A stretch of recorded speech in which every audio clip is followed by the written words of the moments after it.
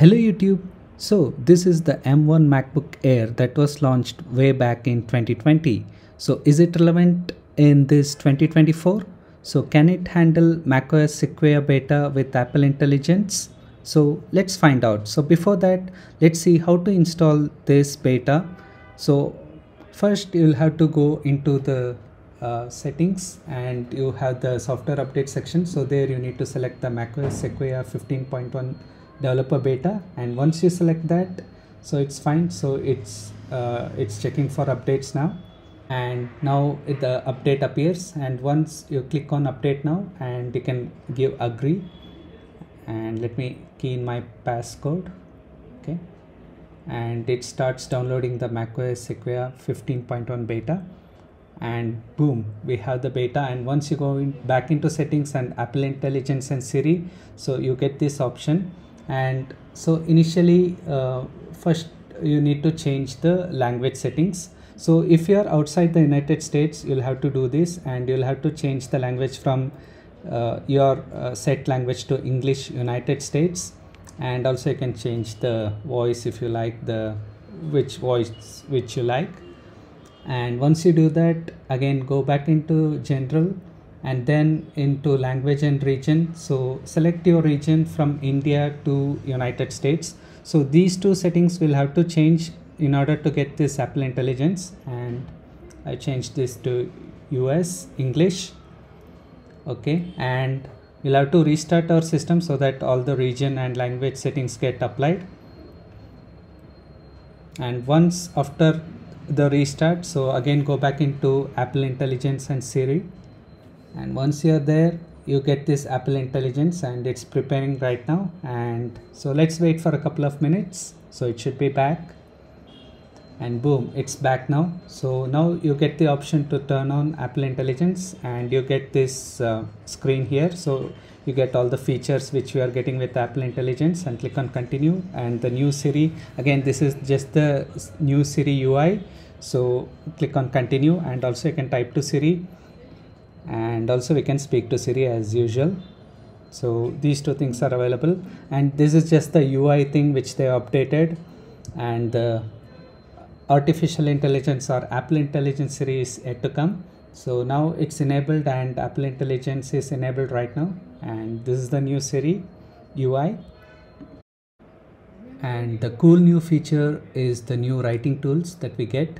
So once you go into the notes application, so let me go into notes, and if you have some paragraph like this, I can highlight this, and I get this Apple Intelligence icon on the left, and I can do anything from here. I can make it look friendly or professional. So this message now it turns into a professional birthday wish, and you can do all this cool stuff with Apple Intelligence.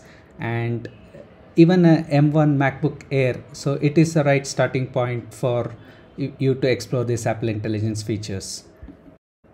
And this is also available in the messages application. So I can go into the message and I can highlight them. And also so where is that, yeah, like I can right click on that, and there you have the writing tools, and I can even proofread the things. So I deliberately given there, and now it's converted into they are. So that's pretty simple and useful in and obviously as on every update, so we get some new cool wallpapers. So this takes back to the retro theme of the Macintosh era, and it's pretty cool. So there are multiple options with that. And now we can change the background of your video call. So if you are having Zoom or like any video call application, so you can put a permanent background right through the settings app, and it will be there permanently. And the last feature I'm going to talk about is everyone's favorite, that's iPhone mirroring. So that is out with the macOS Sequoia, the normal 15.0 beta itself. So wherein you can mirror your iPhone. So if it is in the same Wi-Fi network, so you can use your iPhone just like you use, you physically use your device. So you can access all the applications and do whatever you like.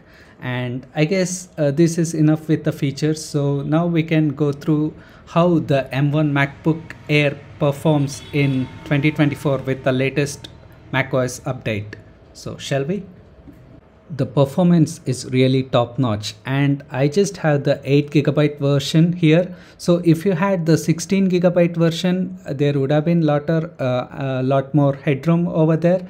But yeah, this is still good. So even in 2024, it's really good. I know it's anticlimax, but wait for the other real world performance test coming up next.